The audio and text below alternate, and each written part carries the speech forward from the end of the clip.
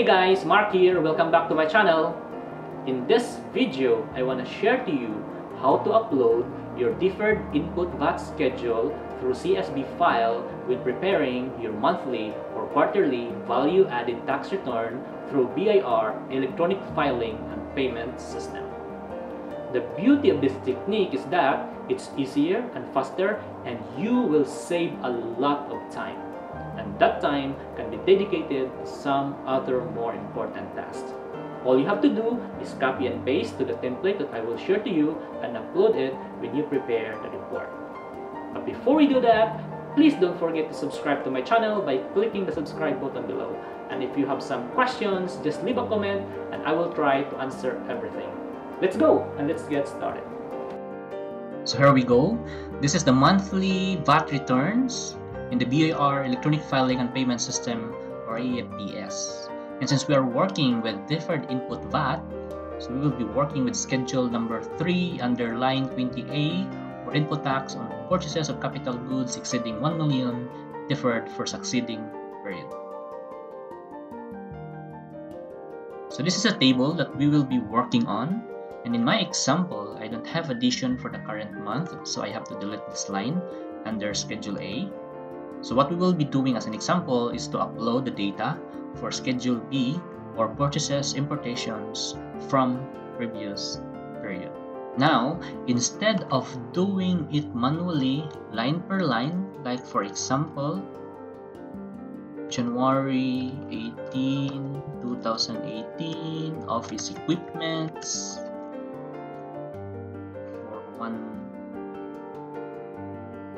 million with VAT of and estimated life in months of 60 and remaining life of 3, and then add another line and then input another data like February 23, 2018, and so on and so forth. We will do it using the upload CSV process. So now let's go to the sample data that we will be loading. So the columns here from column A to H, these are basically the same from the table format from the BIR form. This one. So I have already populated the data as an example. So of course the date, the description of the asset, office equipment, transportation, building, etc. Then the amount net of VAT and the remaining VAT, or the balance input of tax from previous period. Of course, the estimated useful life and the remaining life. And then you have the allowable input tax for the period and the balance of input tax to be carried to the next period.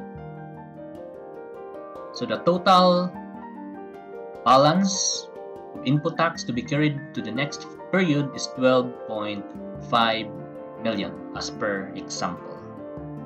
So the columns I highlighted in red are the columns or the data that we will be copying to the template that we will be converting into a CSV file.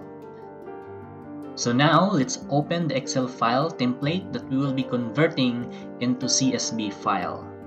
So I have already prepared it here, so let's open it. Deferred input VAT schedule CSV template.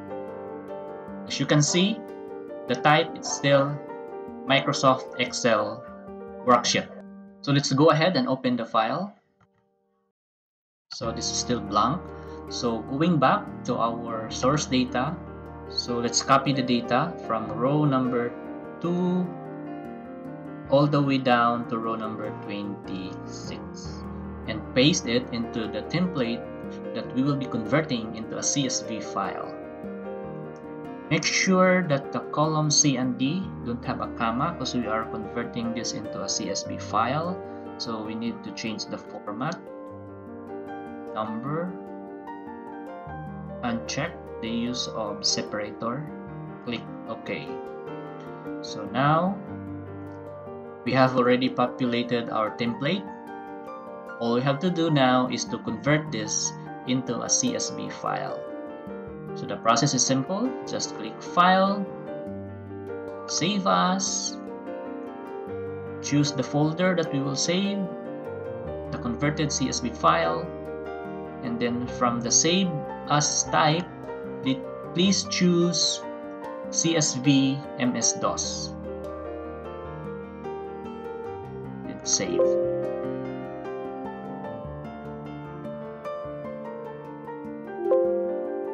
Just click Yes. And now let's go to the folder where we save the CSV file. Here, now you can see that there's already two types of files.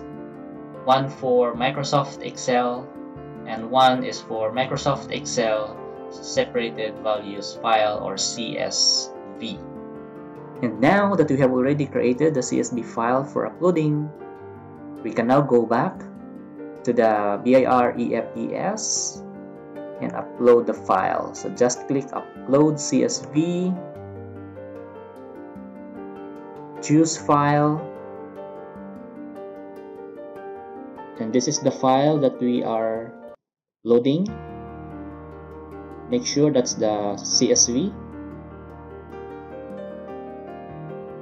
Click Open and then click Upload File.